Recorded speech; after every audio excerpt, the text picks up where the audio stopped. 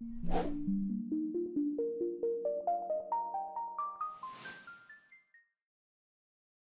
the last video, we covered the special concerns surrounding sensitive data. This video will focus on organizing files so that the right data files are easy to find and access. In this module, we'll look at organizing data files with accessibility in mind.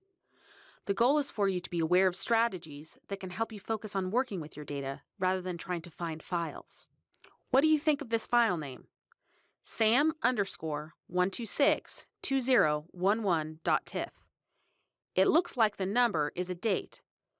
It's not a bad idea to have a date as a part of the file name, but this date could be interpreted a number of different ways. Is it 12 June 2011, December 6th, 2011, or January 26th of 2011? As for the first part of the file name, what exactly is SAM supposed to mean? Is this data from a scanning acoustic microscope?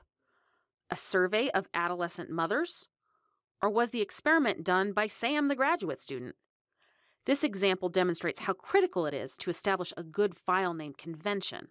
There's an easy solution for dates, which is to use the ISO standard to represent the dates as a 4-digit year, followed by a 2-digit month, followed by a 2-digit day. Here are a few simple rules to follow in establishing file naming conventions. The first is that the file name should embody the content of the file. Of course, there are limitations as to how long you would want to make the file name, but as much as possible, the name should embody the major parameters of the data in the file. It is best to use non-cryptic, intuitive names whenever possible. So data validation rather than datval or DV. Remember that what may seem like a clear shorthand at the beginning of your project may seem very mysterious at some future date. File names should be extensible. If you plan ahead as to how many files there will be, you can choose the number of digits in any file name element for which you are cycling through numbers, so that they will sort properly. It's best to avoid having files with the same name, even if they are in different folders. If files get moved around and there are non-unique file names, you run the risk of overwriting data. Do not use any special characters when constructing file names. While you may be creating the file on a platform that allows those special characters, if you move the files to another platform, those special characters may cause issues, such as conflicted copies or corrupt files. It's always safe to use numbers, letters, and underscores in file names. Finally, if you use consistent, documentable names, it will be easy to parse what is in each file and easier for others to decipher. In this example, the file name contains the experiment name, experiment number, sample number, stain, coordinates of image, and stage of data processing.